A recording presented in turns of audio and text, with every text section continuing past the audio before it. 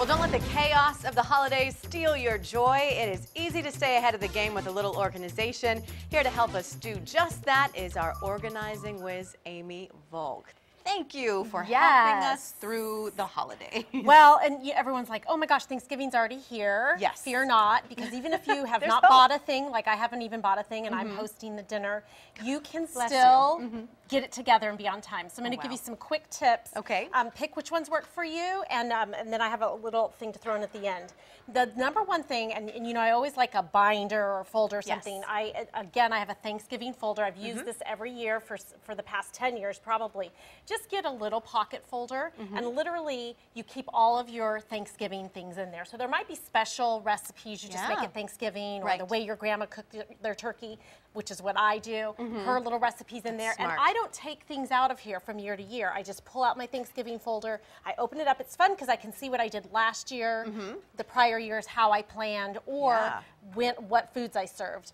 But Martha Stewart, we love her, hate her, whatever. But she's got good ideas. She does have a great online planner. It's called the Thanksgiving Planner. You can print it off, and it tells you what to do 4 days before, 2 days before, etc. Oh, I've seen that. Yes. So awesome. that's a fail-safe plan there. But you can also do what my friend did. She's very organized, and she actually went and made herself just a Word document called Thanksgiving Menu, and she put on here everything she's going to be serving. Then she printed off, or did this grid where for every recipe what she needed. What this is great is you can take this to the grocery store and you can check it off, and you know that you're not missing anything. That's great. So if you are computer savvy and this makes sense to you, do this, because then she could literally stick this in her Thanksgiving folder. Can I tell you that right now I'm envisioning you and your friend having organizing competitions? Yeah. I just feel like that needs to happen. Face off. I know. Yes. Organizing organized. face off. That's so great.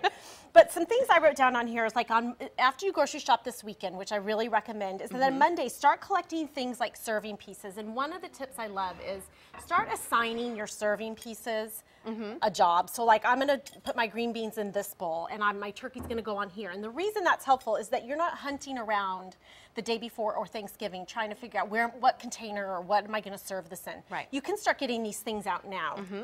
So Monday and Tuesday, start making whatever dishes you can ahead of time. Pies, casseroles, any of those dishes that maybe you can throw in the oven on Thanksgiving Day, but they can be prepped ahead of time. Yes, do all that prep. Great idea. Last thing is, of course, use a disposable roaster.